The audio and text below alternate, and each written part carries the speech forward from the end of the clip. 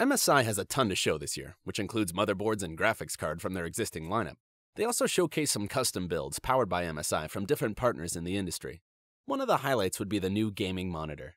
Fresh remodel in the market right now is the new Optix MPG Series MPG27CQ, which has a refresh rate of 144 Hz and a response time of 1 millisecond. They are using VA panel and currently just a FreeSync model. They are going to have a G-Sync model in the future, like Q2 to Q3 this year. This will be available on the market in March, and more inventory is coming around April. It has 5 RGB panels in the front side. They also designed a joystick at the back side of the monitor to adjust the settings. The backlighting at the back can also be controlled through the software.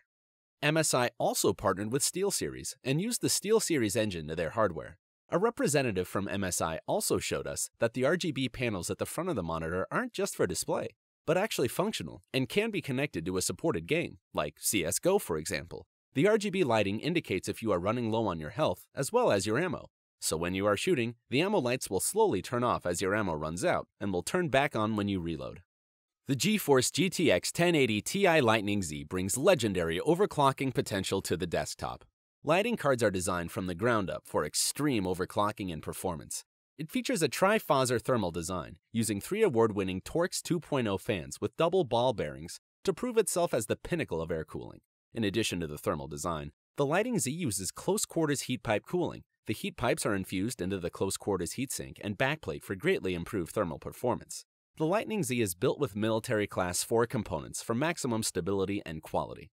The Trident 3 Arctic was already launched last March, but for CES 2018, they've updated the machine with a 1080 graphics card. They want to make sure it has enough power for gaming. They separated it to 2 chambers. The bottom is the exclusive chamber for the graphics card cooling. The top is the chipset, so they can make sure that the CPU and the graphics card can have the best cooling.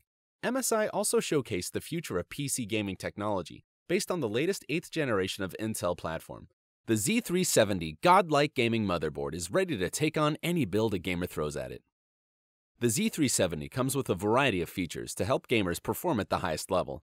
The Z370 godlike gaming handles internet connectivity lightning fast thanks to the Killer Extend. The Killer Extend combines a built-in switch with wireless extender. Killer allows for ultimate traffic prioritization. The motherboard supports triple turbo M2 with M2 Shield V2, turbo U2 with steel armor, and has an extreme audio DAC with Nahamik 2 to deliver breathtaking sound quality. The Z370 has 4 available slots for DDR4 RAM with steel armor. Steel armor keeps the DIMM slots shielded to protect DDR4 modules and deliver pure data signals for the best gaming and overclocking performance. It also supports multiple GPUs via NVIDIA SLI or AMD Crossfire, with optimal slot placement for the best possible airflow. That's it for MSI, and we can't wait to get our hands dirty with these latest MSI components.